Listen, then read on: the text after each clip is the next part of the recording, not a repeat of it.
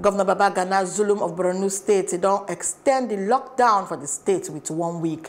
Zulum announced the extension when he described and said it is very, very painful, but it is necessary for radio and television broadcasts on Wednesday inside Maiduguri.